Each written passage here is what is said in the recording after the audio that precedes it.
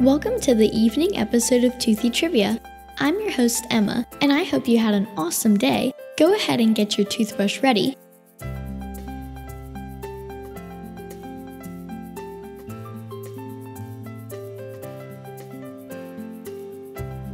Now it's time to make brushing your teeth for 2 minutes fun and easy. Are you ready? Let's go! Today's trivia theme is books. 17 of the top 100 Kindle books in 2012 were self-published. This number gets higher each year. It is predicted that within 3 years, 75% of books will be sold online and only 25% in brick-and-mortar bookstores.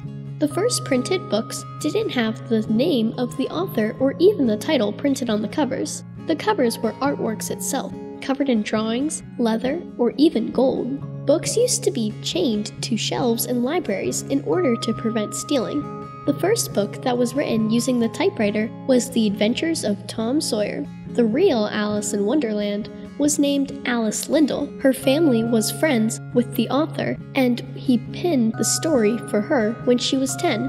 Alice in Wonderland also used to be banned in parts of China. Bears, lions, and other beasts cannot use a human language, said General Ho Chi in 1931.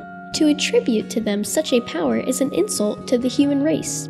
Former American President Theodore Roosevelt read an average of 1 book per day. The oldest cookbook in the world, a clay Babylonian tablet, dates back to 1750 BC and contains the oldest known cooking recipes. The first book described as a bestseller was Fools of Nature by U.S. writer Alice Brown in 1889. The record for most people balancing books on their heads at the same time and place is 998 in Sydney, Australia, in 2012.